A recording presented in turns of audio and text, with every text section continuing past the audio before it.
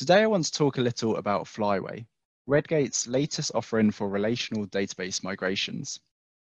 The aim of today is to explain what Flyway does, and also to demo some real-world examples of simple but powerful commands using SSMS and the command line. Firstly, let me introduce myself.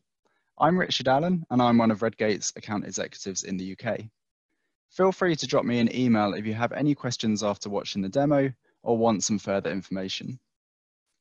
You may have heard of Redgate previously. We have a history delivering database DevOps with solutions which focus on development standardization, automation, monitoring, and data protection.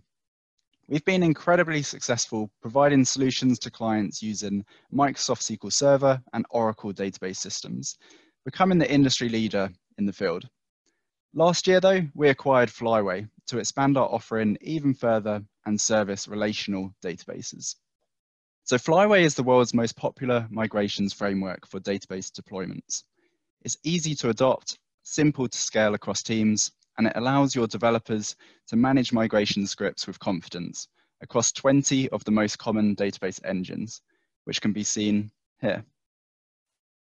As a result, developers have aligned database and application development practices.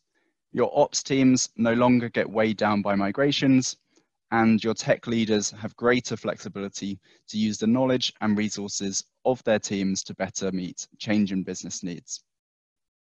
So today we're going to walk you through a few of the basic commands. So firstly, let's look at migration scripts. So Flyway runs migration scripts, and it keeps a log of what has been run before to ensure that these scripts don't get run more than once. But how are we defining a migration? To us, this is a change to a database, and you can have three main types of migrations with Flyway: versioned, undo, and repeatable. So version migrations have a version and must be executed once in the correct order. Undo migrations can be supplied with a versioned migration to make it possible to undo. And repeatable migrations have no version but should be executed only when their content changes. So the first thing we're going to do for the demo is look at the Flyway folder. The most important folder within this is in conf. And here we're going to open with Notepad++. This is where you set everything up and connect to your database. You can set passwords, usernames, default naming conventions, all here too. And you can see all of the databases that we support. And for this demo, I've connected to SSMS, a new database called Flyway DB.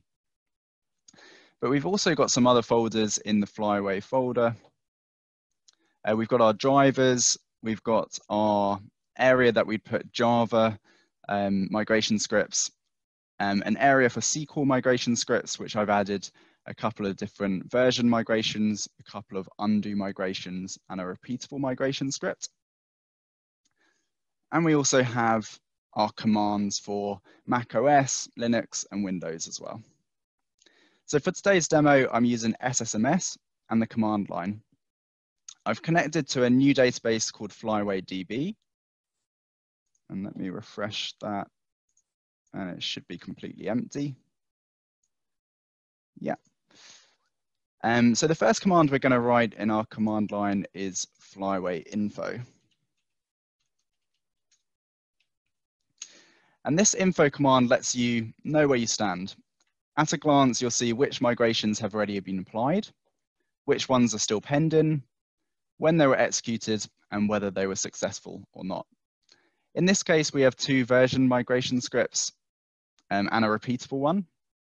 And we can see that they're all still pending. So these are the files that we've got in our SQL folder, but they haven't been applied to our database. So the next command we're going to write is Flyway migrate.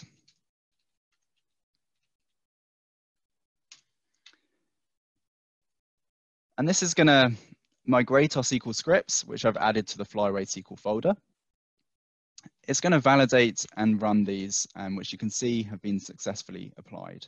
But if we do a Flyway info, we can also see where we stand. And we can see here the state is now successful.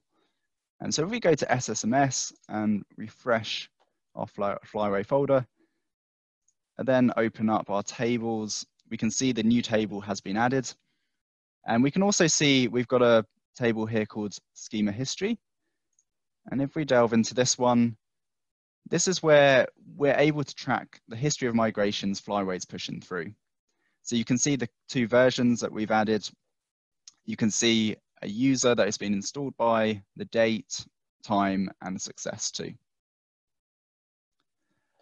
As you can see from before in our Flyway info command, we've got this undoable column, and version 1 and 2 are both able to be undone. And that's because we've got a couple of undo scripts that relate to the versions in our SQL folder. So to show you this command, let's write Flyway undo. And that's going to run the last undo script associated with the corresponding migration. And if we now run Flyway info, we'll see version 2 has actually been undone and is now pending to be migrated again. If we run Flyway undo again, as it will just undo the last undo script. So the first time we run it, it does undo version 2. If we run it again, and then do Flyway info, we can see now it's actually undone version 1 as well. So if we actually now go back to our database and refresh, and we have a look for our folder, it's now, or our table, person table has now been deleted. If we go to our schema history and have a look at what's happened in our history, we can see it was migrated and added, and then the 2 undo scripts were applied too. So the next command I want to show today is our clean command. And that can be used for when things get a little messy and you want to start from scratch. One thing to note here is that Flyway can easily be configured so that this command will fail on any important environments such as production. So let's use our Flyway migrate command in our command line.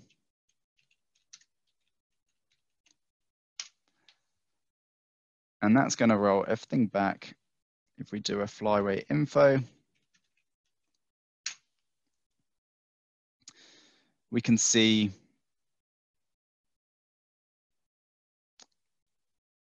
oh, I actually wrote Flyway migrate. Let's do this one again. Flyway clean. And then Flyway info. And here you can see we're back to scratch. We haven't got the history of migrations, undos. It's back to how it was before.